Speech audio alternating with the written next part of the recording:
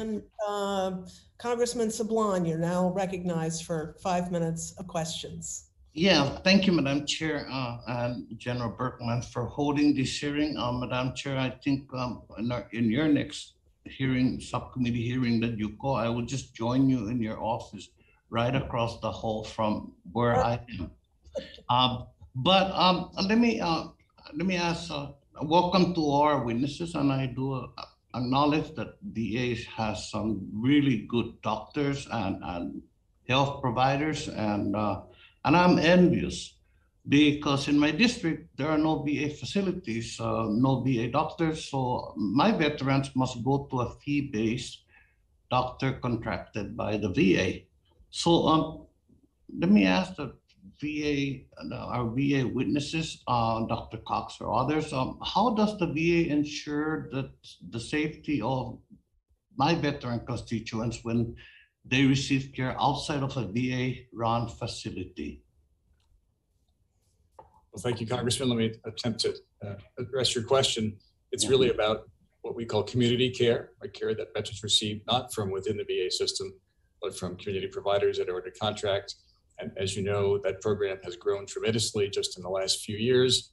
And we now have, in the last couple of years, established relationships with contractors in each region of the country, including yours.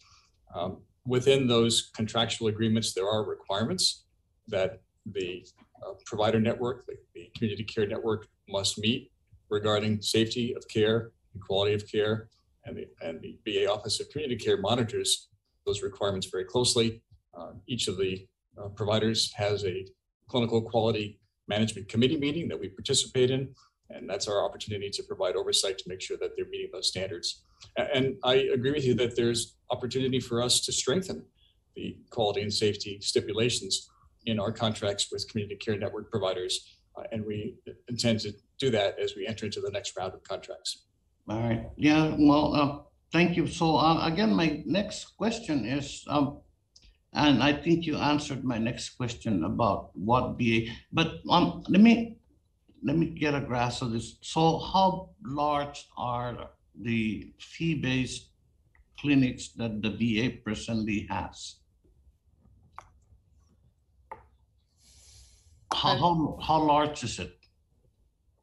We have a very significant footprint in the community, and much of this is due to the Mission Act, as we have given veterans the opportunity, if the wait times are too long, to be able to go out there. So it is extremely significant. How many contracts do you have? How many clinics are contract fee-based?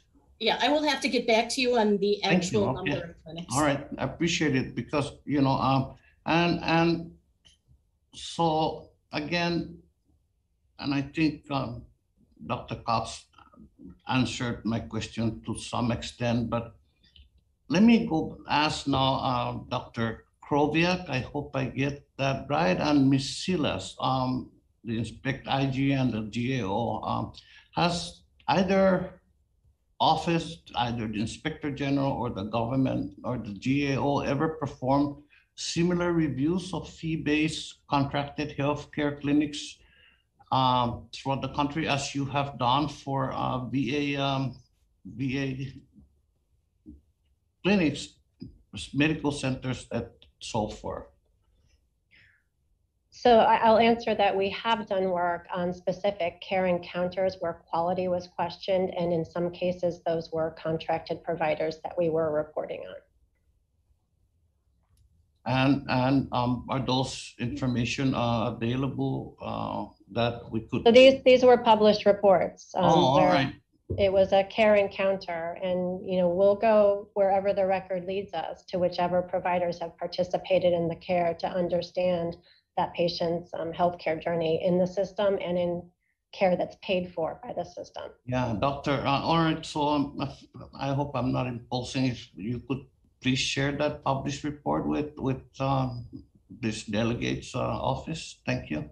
Yes, absolutely. All right. Thank you very much, Madam Chair. Again, no, thank you for this. Is really an important hearing, and this oversight of.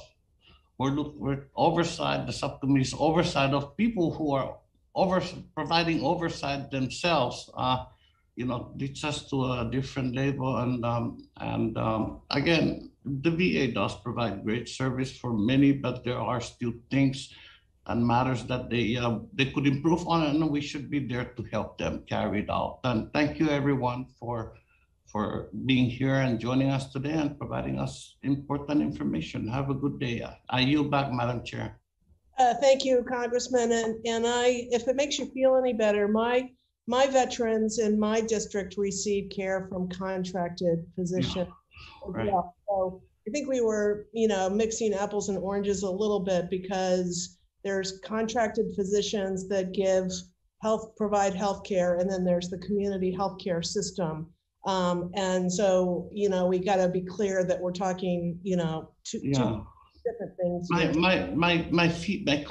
clinic that provides the veterans that has done so for the past 10, 11 years, I think.